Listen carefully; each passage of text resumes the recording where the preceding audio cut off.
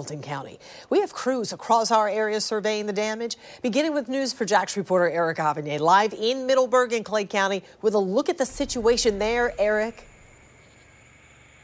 Yeah, we're on Lazy Acres Road, and I can tell you there's a couple of situations that are happening right now. One, first of all, the floodwaters here are not receding. In fact, they appear to be increasing because of the higher tide. We were just at this location right in front of this house around 6:30 doing a live report, and the water level was a little bit lower than it is now. I would say that at this point, the water appears to have gone up another foot, maybe 2 feet. Another situation that's happening out here right now. Since we've been out here tonight, we've seen people in these really big trucks that can navigate some of these floodwaters. Well, now they're starting to anger some of the homeowners. In fact, one of the homeowners came out because he was upset because, you know, when those trucks go through here, they're going through here too fast and they're creating waves that are crashing into the house, you know, and that creates a problem because, you know, for many of these people, it's bad enough that they've got this water in their front lawns. They've got this water up to their front door. Now, when you have those trucks come through, now you're pushing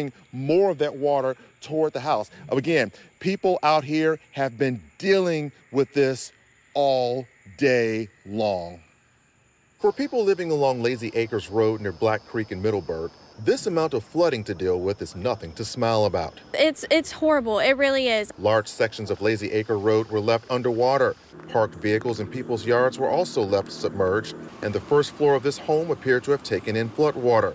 Many of the homes like this one on this side of Lazy Acre Road are on stilts, but as you can see, there is still an abundance of water that homeowners have to walk through just to leave their property.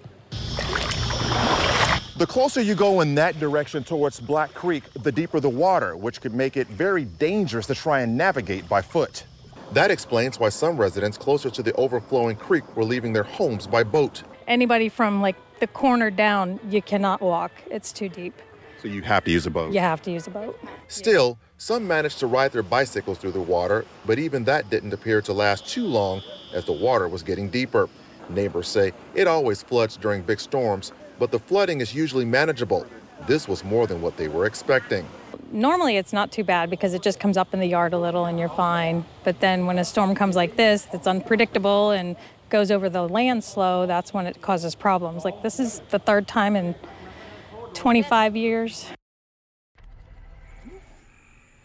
Now, despite all the flooding out here, we have not had or heard of any reports of anyone being injured. But there's one more thing I want you to pay close attention to. If we could swing the camera right here, take a look at this.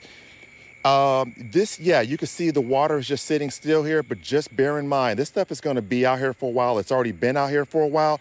This becomes a breeding ground for mosquitoes, and already the mosquitoes out here are bad enough. So you can imagine what it's going to be like in several days from now, the longer that this sticks around. Reporting live in Middleburg, Eric Avignon, Channel 4, the local station.